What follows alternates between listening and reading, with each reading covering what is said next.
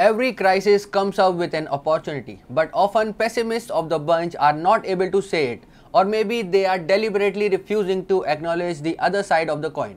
This is exactly what is happening with the narrative around rupee's depreciation against the dollar. Hi and welcome to TFI English, the national socio-political analysis arm of the TFI Media Group.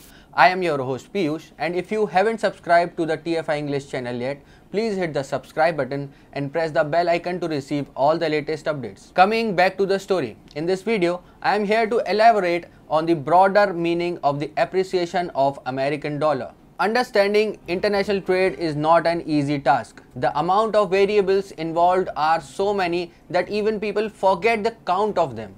However, a fixed currency is a necessary feature of stable global exchange of goods and services. This is exactly where things have gone wrong, especially in the past few months. We are fastly moving towards the de-dollarization of international trade. From the last few days, media has gone bonkers over the fall of rupee against the dollar. There was a psychological barrier of $1 costing 80 rupees in the forex market, and it has been crossed now. Experts are estimating that in few months, it is entirely possible that $1 will cost rupees 82, putting a dent in our forex reserve. However, the phenomenon demands a relook. Rather than calling it depreciation of the Indian rupee, it would be better to term it as an appreciation of American dollar. Here's how. Rupee is not the only currency which has witnessed steep decline in its value. In the year 2022, rupee fell 7% in its value to dollar.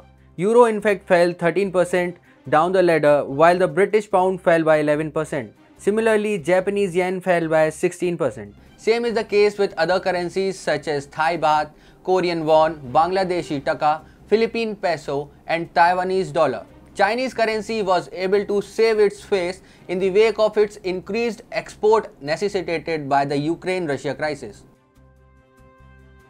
The aforementioned relative exchange rate shifts make it clear that it is the dollar on the rise rather than other way around.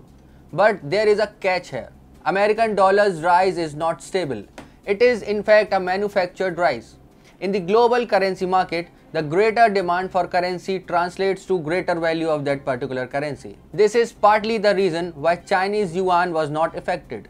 Similarly, India's emphasis on internationalization of dollar is also attributable to its attempt to appreciate its value. This is economics 101 of currency trade.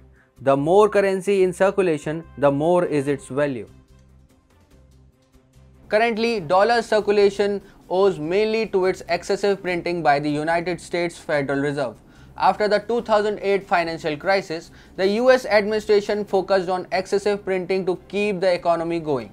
Additionally, they also kept the interest rates low to curb recession. 14 years down the line, both these phenomena have turned into a Frankenstein's monster. Now, the increasing rate of inflation has forced Federal Reserve to raise interest rates. It has led to dollars being moved back to the United States Treasury. Basically, more dollars are circulating in the global trade, but their flight towards the United States has led the appreciation of the currency. Additionally, Biden administration wants to bring inflation in the range of 2 to 3% from the current rate of 9. It will translate to more interest rate hikes, leading to more inflow of dollars into the US economy. This is what countries have been fearful of.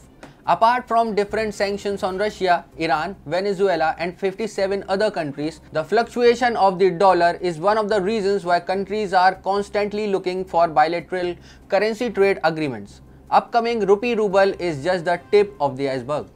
China is already way ahead of other nations looking for substituting dollar. Currently, more than 2% of global forex reserve is stored in Chinese renminbi. China is currently involved with non-dollar trade with Brazil, Russia among few other countries. It is needless to say that 28 countries of European Union are involved in intra-EU Euro trade. In 2021, for a brief period, dollar's share in global forex reserve had hit a 25-year low with 59% of the total reserves. Though COVID put some break in its declaration, and currently around 60% in the forex reserve is reserved in dollars. But this is not likely to sustain for a long term, and it is entirely possible that rupee may play a key role in its downfall.